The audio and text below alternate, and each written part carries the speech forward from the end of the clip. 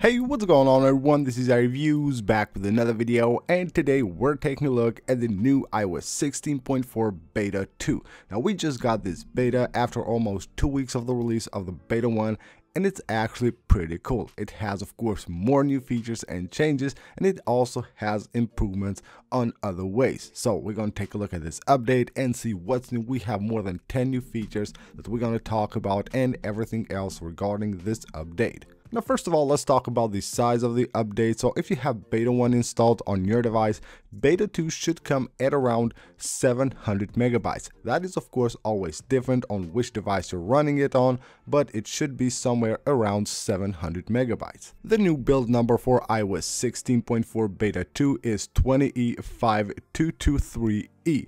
This indicates basically that we will probably see another 3 or maybe even 4 betas before the release of this update to the public. That is of course always based on the last letter of the build number of each release that Apple does. With the E, I believe we should see at least another 3 betas before we move ahead and of course get this update released to the public. And from now on, I would actually expect Apple to actually move to a weekly schedule and release a new beta every week before the release of the RC version, and then of course the public version of iOS 16.4. Now before we move on and talk about new features, let's quickly talk about updating, because as you probably know, with iOS 16.4, Apple is changing the way that you can update your device to the dev beta. You will have to now actually have your Apple ID enrolled into the beta program, into the dev program, which will actually cost you $99 per year, and that's basically the only way to now on get updates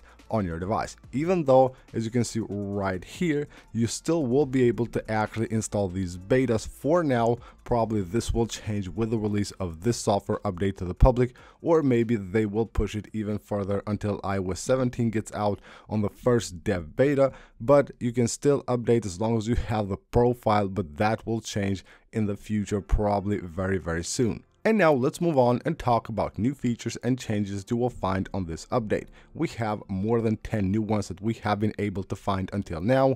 One of them is right here under the coverage section that you will find on the about section on the general settings.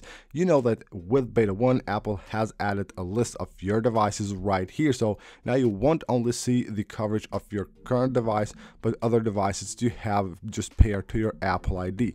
And now with Beta 2, they also have glyphs right here. So it doesn't just say the name, it will also show you icons here for each device. Now talking about icons, this is something really interesting here. When you go to your iCloud and you go to Advanced Data Protection, the icons here are the same as the ones on macOS. They basically have that 3D look on them, which is again the same as on macOS, which actually we have been waiting to see those icons on iOS. They didn't make it until now. Maybe with iOS 17, or at least we will have like options to choose those, but these icons have that 3D effect. I know you won't be able to tell from the video, but if you have this update on your device, go ahead, take a look. You will see the messages here, the notes, the photos, the Safari icons. They have the same look as on macOS. Another thing, when it comes to advanced data protection, Apple is pushing advanced data protection to more countries now with iOS 16.4. So if on your region you wasn't able to use this feature and you have updated to iOS 16.4,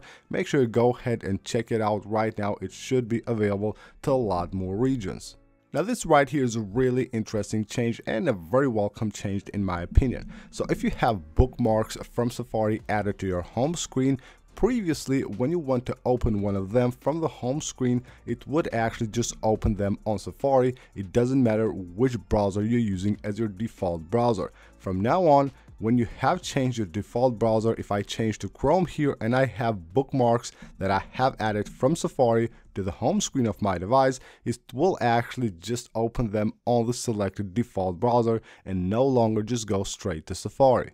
Moving on to the Books app, we have a nice change here. So when you go to your Books app and you go to themes and settings right here, you will have this new button. If you tap on it, you can choose what you want to do with your pages, whether you want to curl them or slide them like this. So the curl one has been added actually with this update, and of course it's really cool. This used to be on iOS before, but Apple had removed it, and now it's back on the Books app with iOS 16.4 beta 2.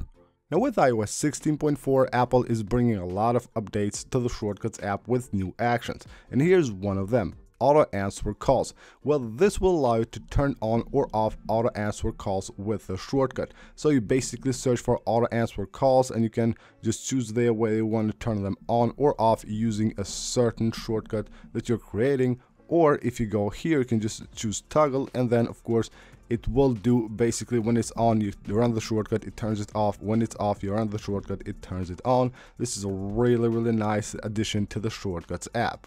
There's also a new smaller change here on the settings app. When you go to brightness, display and brightness, and you go to the always on display, this right here used to be at the top, now it's at the bottom, and it will also actually show some text there. It says when always on display is off, your screen will turn off when iPhone is locked. Basically just an explanation of what it does, but nothing major here. They just have switched the places of the toggles on the always on display settings.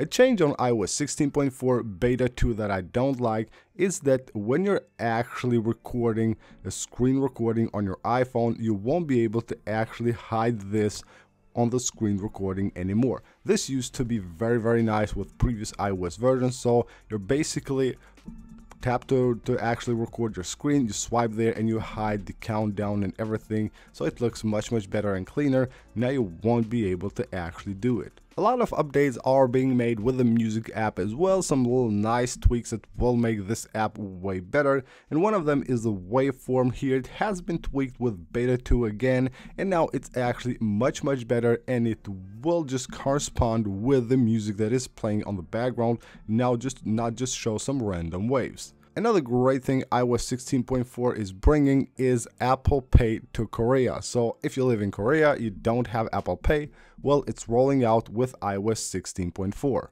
And here we have also a couple of new splash screens with iOS 16.4. The first one will be for the podcast app, basically showing an explanation of the features that Apple has added to the podcast app with iOS 16.4, channels and library improved up next, and also CarPlay updates.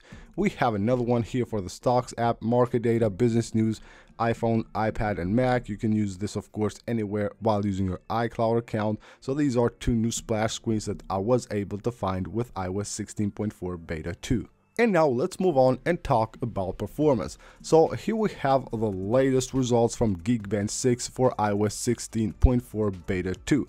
Now the single core score came out at 2524, while it was 2516 on beta 1, so a slight improvement there. You can also see an improvement here on the multi-core score, 6463 with beta 2, 6396 it was on beta 1, which is again a very nice improvement. So what's next for iOS 16.4? Well, I would expect Apple to actually move on to a weekly schedule from now on, so I would actually expect them to release a third beta on March 7th. As I said, we will probably see another 3 betas, probably right here somewhere around the end of the March. We will see an RC version, and then probably the last week of March or first week of April, we might see this update getting released to the public, which is again an amazing update with a lot of new features and changes that will make iOS 16 much better. So that is it for this video, guys. Hope you guys enjoyed the video. Go ahead and leave a like if you did. Of course, don't forget to subscribe for more videos, and I will see you on the next one.